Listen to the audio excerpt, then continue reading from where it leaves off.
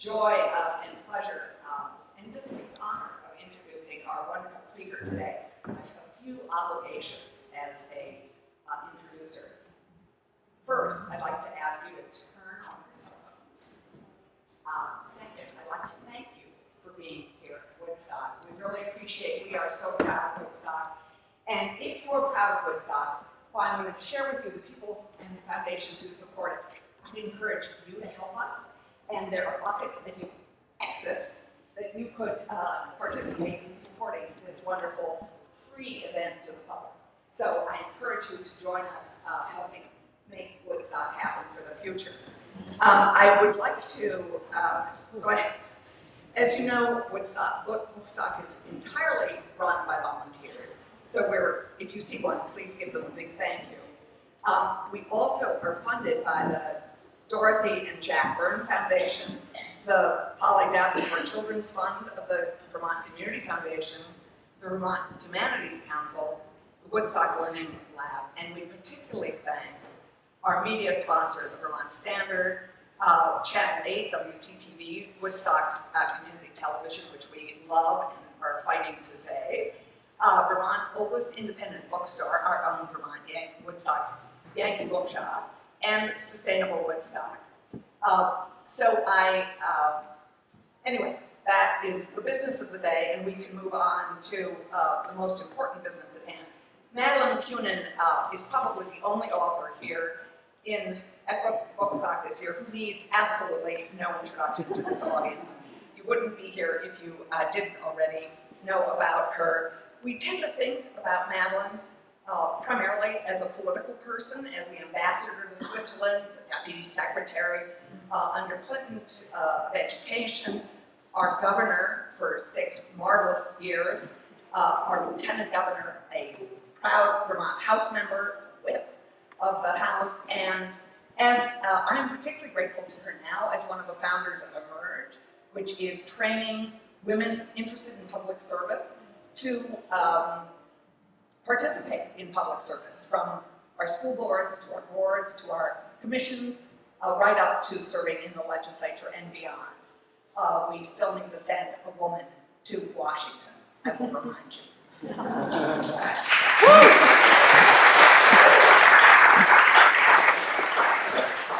Today we're here to listen to her as an author of her 4th book, Coming of Age.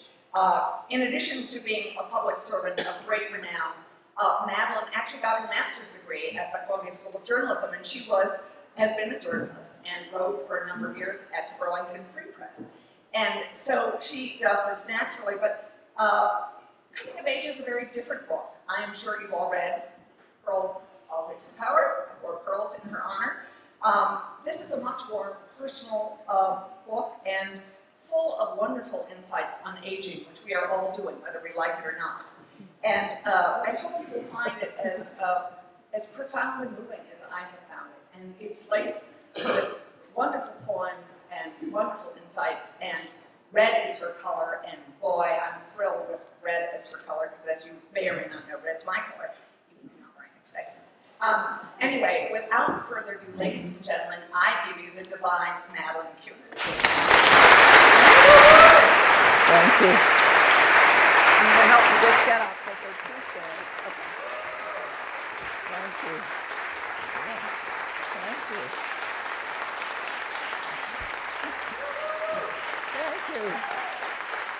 Thank you. Well, thank you for the warm introduction and the warm welcome you've just, I really appreciate it. I think Bookstock is marvelous, and it's got a tradition and really features authors, and everybody has a good time on a wonderful summer day like today. Well, sometimes I get asked why I wrote this book. Well, as I get older, and I'm not unique in that, I found certain changes happening to me in my body, my mind, my emotions, and I wanted to keep track of them. And also, when I changed from a politician and grew into a poet, which is a title I really like. In fact, I didn't think I was a poet until somebody actually called me one. It was a fellow poet, so that meant it was for real. But I sort of opened a new door on my life, where I found I could be more vulnerable. You know, as a politician, you sort of cover yourself with mesh, so you screen out things that might embarrass you or get you into trouble, and you're just more careful with words. But I found that as I turned my mid-70s and 80s, that I was just more forthright. I didn't need that self-defense mechanism anymore. That doesn't mean I let it all spill out. You still have to have some kind of screen to defend yourself, but it's different. I became more of an introvert, and there are not many politicians who are introverts. So it was liberating in a way to just dig deeper into who I was and what my thinking was. And at some point I felt anxious just before the book came out this past fall. I thought, have I opened myself up too much? Is this dangerous? But then I found out as the book was read that people actually like that part, because there's always a curiosity about who somebody really is, and we camouflage that pretty well in our daily life and certainly in public life. So I wrote about my thoughts on dying. I wrote about having to go to the bathroom very often. The practical things that strike you when you age. But it's not a how-to book. It's just a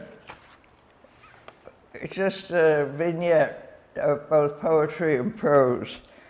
Well, I'll start with a poem. No longer will we make love before breakfast. No longer will I dream of seeing New Zealand or the Cape of Good Hope or bears in the wild.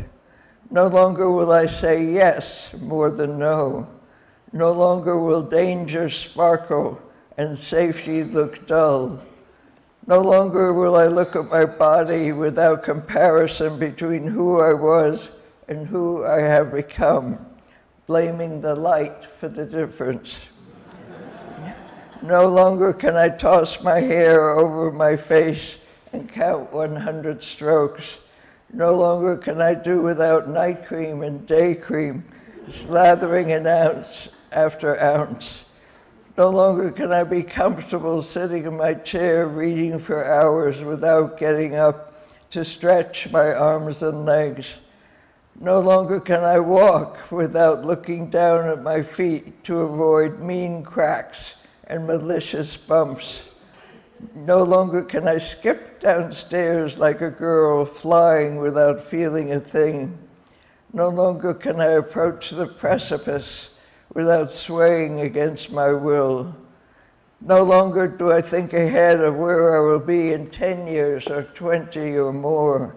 Now I think in ones or twos or threes. No longer, but long enough to still hunger for the food of life. No longer do I wish for the next day or the next year to come quickly, like I did the year I turned 10.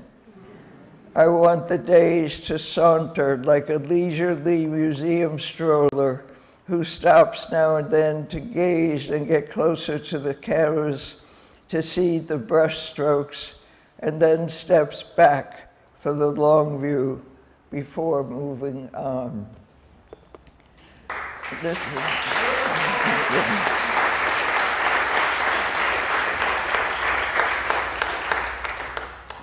the year I turned 80, this is a prose piece, and I might skip around a little bit because it's longer. The year I turned 80, the color red invaded my body. Invaded my palate. I bought a new red Prius, thinking it might be my last car. Last car sounds like last breath, and I wanted to go out in a blaze. If I hadn't worried about the wind further destroying my hair, my ears, or my eyes, I would have gone for a convertible. I had owned my old Prius for 9 years. It was beige, and it blended silently in with the other cars in the parking lot.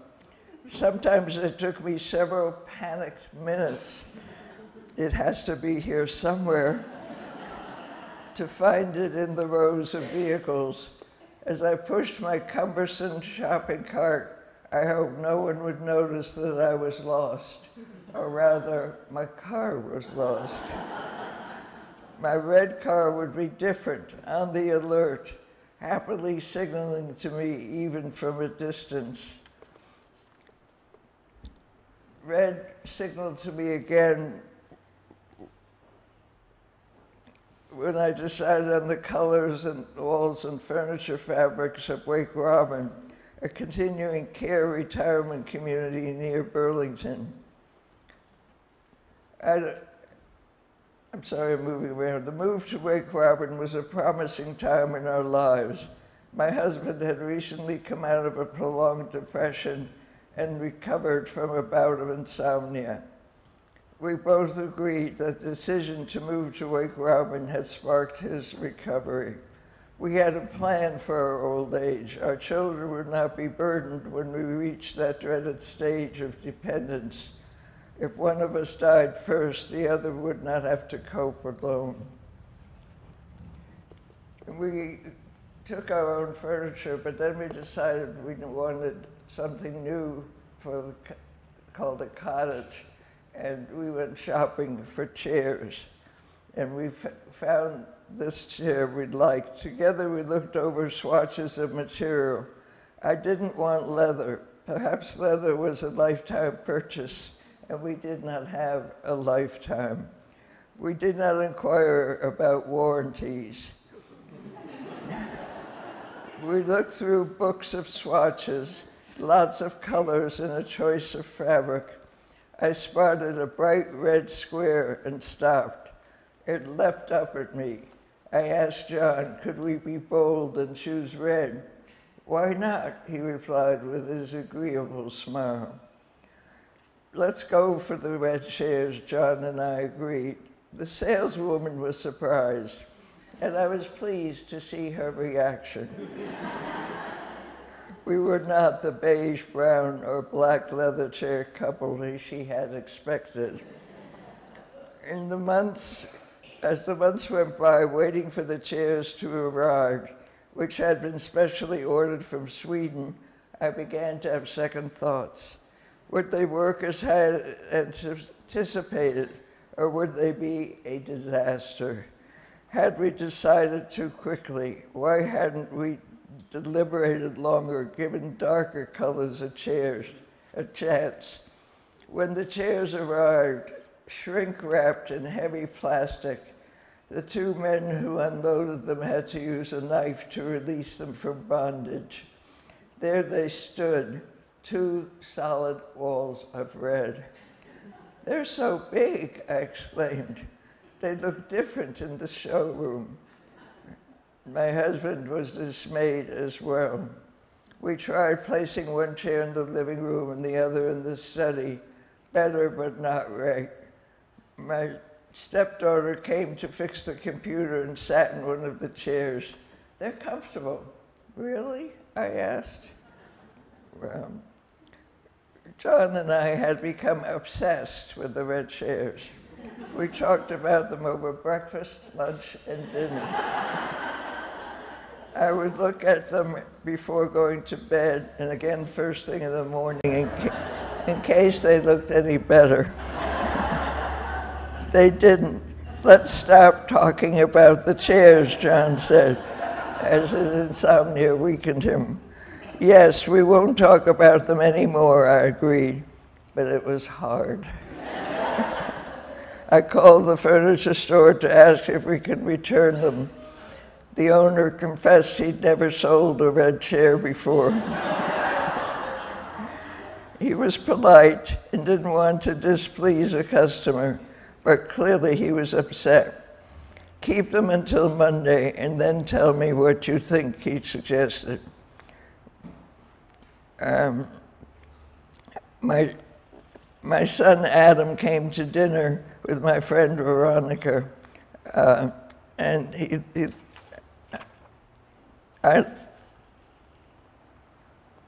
if you don't like the color, he said, you can get slip covers. His wife had done that with their cat scratch couch. But true, but why slip-covered new chairs? I looked at the chairs once more. I asked myself whether I could ever own them. Would I feel comfortable, or would they always jolt me, make me jumpy on edge? Why hadn't I chosen different colors with which I'd surrounded myself in the past? Silent, relaxing colors that made the living room a calm refuge from the harsh and noisy world outside. Part of me, I realized, no longer wanted a refuge. I wanted to bring life inside, not leave it at the door. And the red chairs did exactly that. They were loud, they were vivid. Day by day, I began to see that they had precisely what I wanted, brilliance. One bright morning, my husband and I arrived at the same decision. Let's keep them.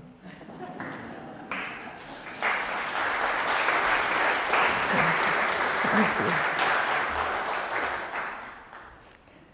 This is a short poem called The Bed. They were my sheets and his bed. These are not the right sheets, he said, letting the corner limp down over the edge. Just tuck them in, I said, with a hint of annoyance that he didn't know any better. They always fit on my bed. I said exactly what I thought, knowing I might not be understood or worse, offend. There was a slight grating echo in our words, which we heard in different ways. In other times, with other people, it would have shredded the tide that bound them. But in this time, with the two of us, the tear was so quickly rewoven that we looked at each other and laughed. My husband died about a year and a half ago, and it was a second marriage for both of us. This is a poem called I Loved You When You Did the Dishes.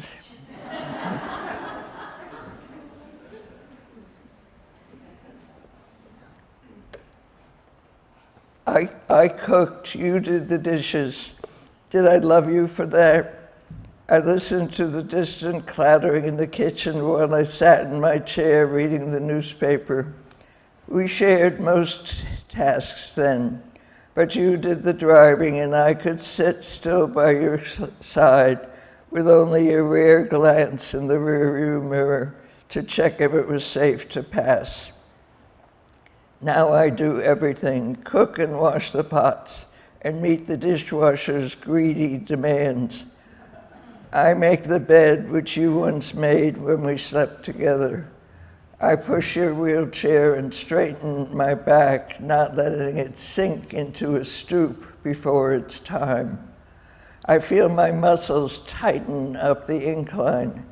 I wish you could feel it too from your glued position. You need me now to move in any direction, up and down and around corners without bumping into things like winter boots thrown casually on the floor. I take the lead, pulling you out of yourself and into the world I inhabit. You visit me from time to time like you used to do when you did the dishes and the counters always needed wiping. This evening is better than this morning when you berated yourself for growing old. What can I do, you asked, pleading with yourself. I whispered, nothing. Evenings we meet on the sofa and talk about a story in the New York Times or a scene from the evening news. We are same-minded again. The world is spinning crazily out of its orbit. We shake our heads from side to side in rhythmic disbelief. I reach for your still hand, cover it with mine, and keep it there.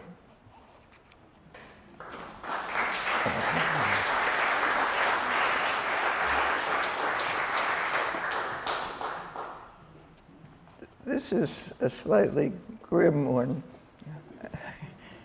It's part of a nightmare. It's called Teeth. I spit them out like olive pits, tainted, yellow, and hard, uprooted from the cave of my cheek where my tongue fingers empty rooms.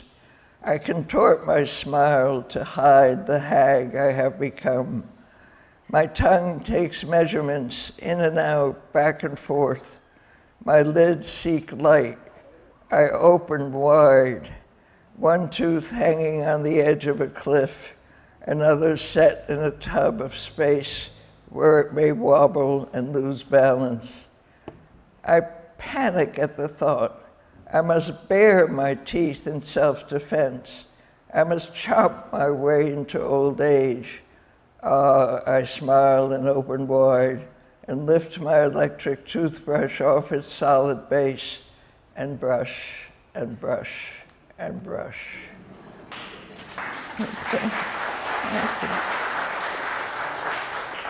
You're so kind.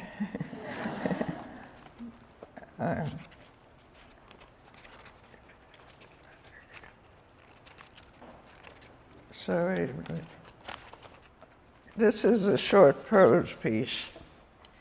I could be the oldest person in the audience, but so what? My age drops to the floor and I step on it with my dancing feet. Mavis Staples is shaped like a muffin, dressed in a swishy black top and matching and swinging black silk pants. Her hair is like a blonde bowl, it sparkles. She's escorted on stage by the hand of a dark-suited assistant. She needs help, but when the band turns to jive, she rolls across the stage like a loose marble. Her shoulders pump up and down to the music, her arms are swinging, and her feet kick off gravity. And she opens her mouth and out it comes, a powerful voice that blasts into the crowd. She's got it, they clap. She's still got it. How old is she? I asked the woman sitting next to me who seems to know all the songs. I don't know, she replies. I guess. Mavis tells the audience that the Staples singers have been singing for 65 years. Let's see, 80 or 85 maybe? I'm so excited, Mavis exclaims more than once between songs. She is outrageously happy. Then she pauses, spots a familiar face in the audience, and reaches down. He jumps on the stage, tall, dressed in white pants and jacket, with lanky long hair. He runs to her side and hugs her. They sing a song or two together, and then they dance. Did you see me dance? She coquettishly asked the audience. I almost fell down, but he held me up. I clap in the crowd, moving my feet and shoulders, trying to keep up. The crowd hoots and hollers. I release my voice. I shout, surprising myself. When the bass guitarist has a solo, he bends his body in like a straw. He holds his instrument in a lover's embrace. He makes it sing in a high-pitched voice, a voice so beautiful, so plaintive, like the singing of a loon. The drummer has his turn. He builds up the sound to a mad tempo, like jazz drummers do. But this time, perhaps because his hair is white, I pound the drums with him. I allow myself to drum the hell out of those drums. It feels so good. I am not old.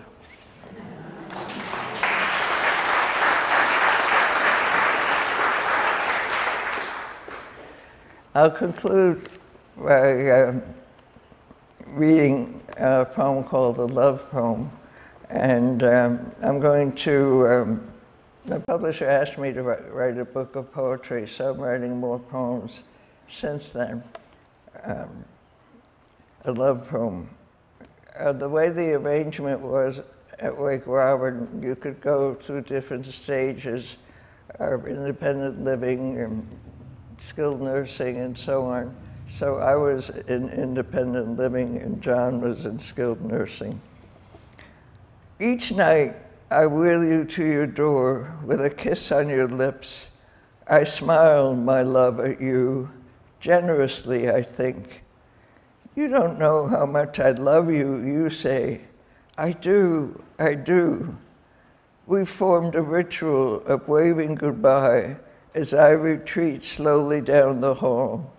At first I wave with one hand in the air, and then my arms go wild before I turn the corner, as if struck by a storm or signaling for help.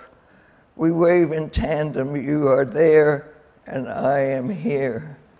The nurses now know we wave not for them, but for one another, to have and to hold the love we swore to once and forever. Thank you. Thank you.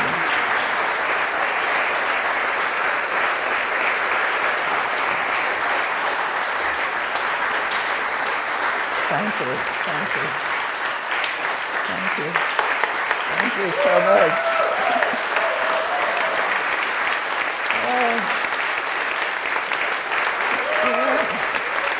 Really.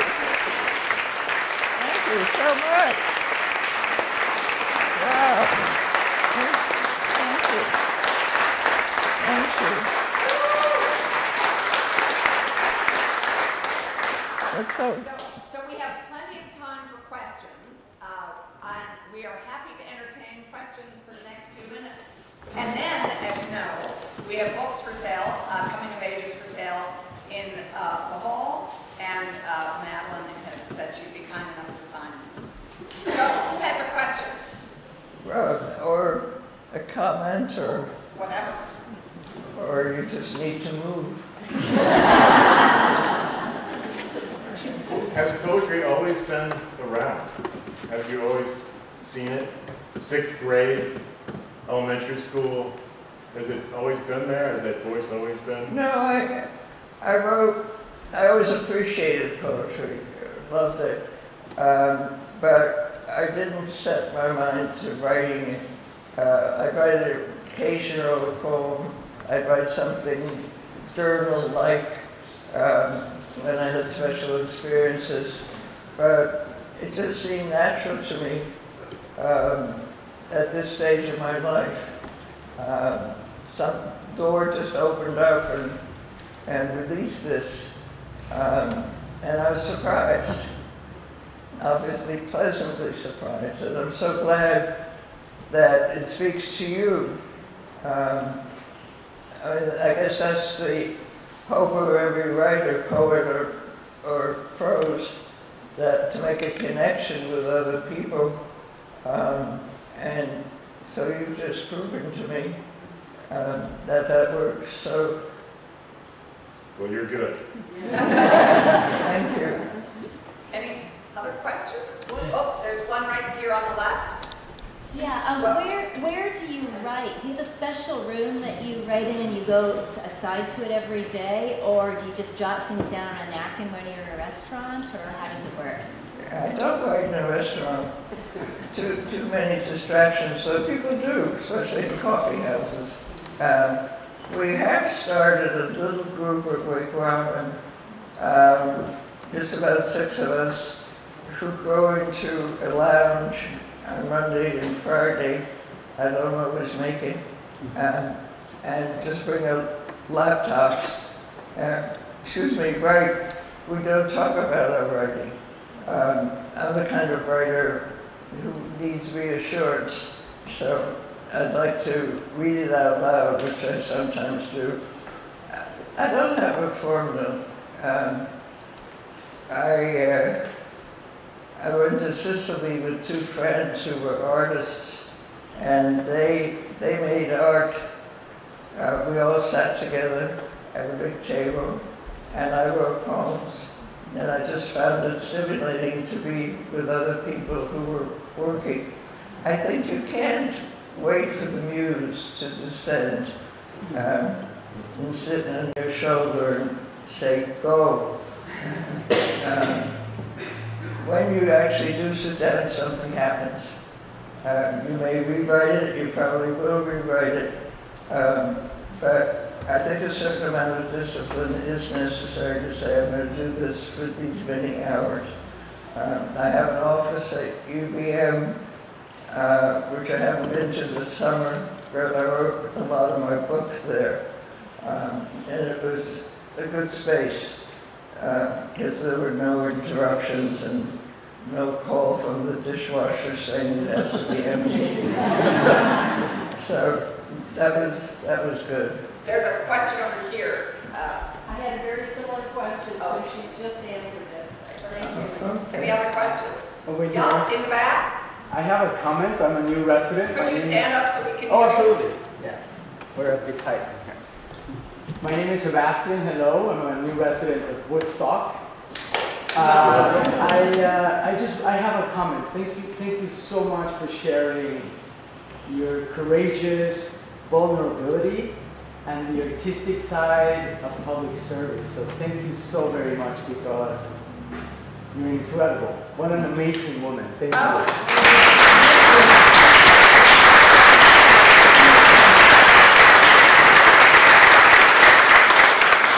There was a Thank question. you. That's There's two lovely. questions, one in the back and then you.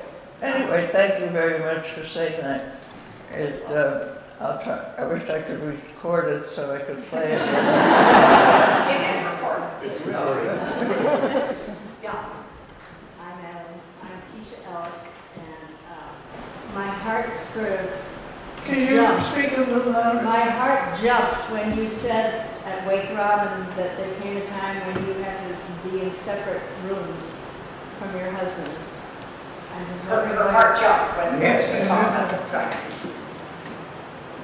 was that difficult for you to be in a separate place?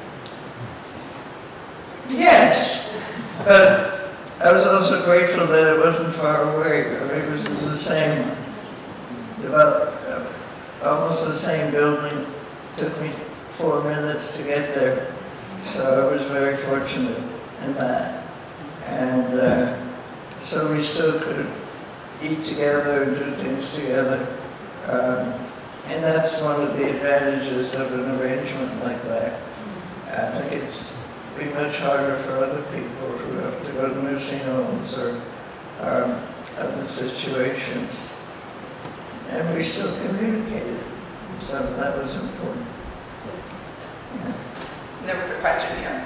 My comment is just, my name is Sharon Bree. I just want to say thank you for letting that you share your life and how incredible your chapters have been.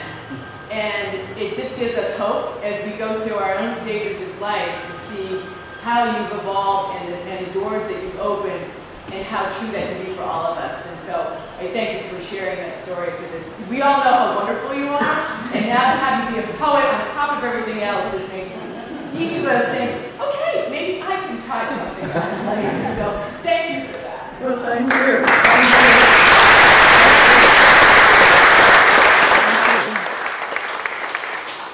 I feel very fortunate too. I mean, you experience a lot of loss when you grow older, so it's nice to make a new discovery that adds another chapter to your life, and that a lot of people actually resonate with as they go through their own. I don't know if development is the right word, their own evolution. I like that one. Oh, way over there. Of your many wonderful things you've done in your life, what is your proudest accomplishment? If you could make a comment on that. I know it's a hard question to answer.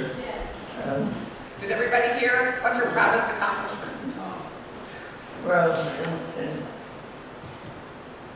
in politics are probably, you know, there are lots of definitions of power. And when you're in a position of power, like governor or ambassador, you can make decisions which affect other people. And the most comfortable definition of power that I've enunciated is the power to empower others. And I guess my most long-term contribution would be enabling more women to serve in my mentoring, being a role model. Not really conscious of that, but that's thunder, my God. All right, stop. I think we have time for one more.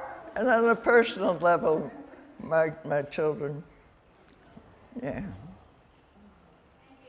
Thank you. It's okay. Thank you.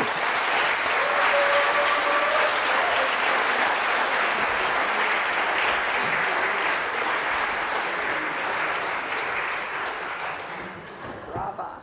That was well done. That was Thank great. you. That was nice, wasn't it? Yeah, it was lovely.